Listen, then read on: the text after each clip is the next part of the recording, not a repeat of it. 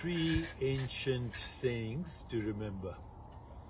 The first is Yatha Pinde Tatha Brahmande. As is the atom, so is the universe. As is the microcosm, so is the macrocosm. As is the human body, so is the cosmic body. As is the atom, so is the universe. Second thing, meditate on your body as the universe and having the nature of awareness. And third thing, you and the universe are awareness. In these three sayings is the entire knowledge of reality.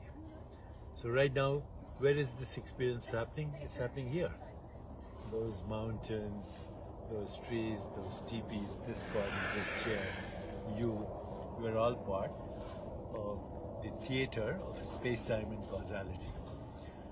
The theater of space-time and causality needs objects, which are modified forms of awareness.